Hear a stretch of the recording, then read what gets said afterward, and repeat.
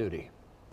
A woman is raped by a Milwaukee police officer after calling 911, and tonight she's suing the city. That officer is now in prison, but that's not the end of the story. Our Jenna Sachs is live with the latest on this. Jenna.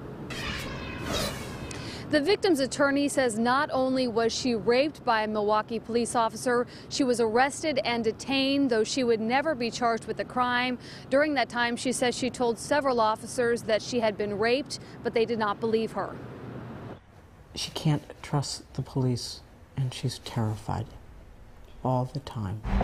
In July 2010, Officer Ladmerald Cates responded to a 911 call on North 15th Street in Milwaukee.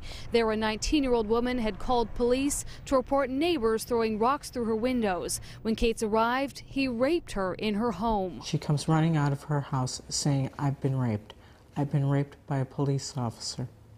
At that point, the response of the Milwaukee Police Department is to arrest her. The victim's attorney says the woman told police officers at District 3 about the rape, but they did not believe her. She complained while she was being fingerprinted. She was crying. She was hysterical. "I've been raped. I've been raped by a police officer." Their response was to throw her into a cell for 11 hours. The lawsuit says when the woman was taken to the hospital, a nurse found evidence of strangulation and sexual assault. Cates was fired from the Milwaukee Police Department in December 2010. He was convicted by a federal court of sexual assault in January 2012. Thursday, the victim filed a suit against Cates, the city of Milwaukee, and Chief Ed Flynn. We investigated the case. We made a finding and terminated his employment. We referred it to prosecution.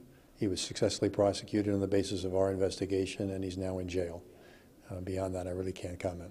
Rape is a crime of power, and it's Chief Flynn and the city of Milwaukee that invested that officer with the power.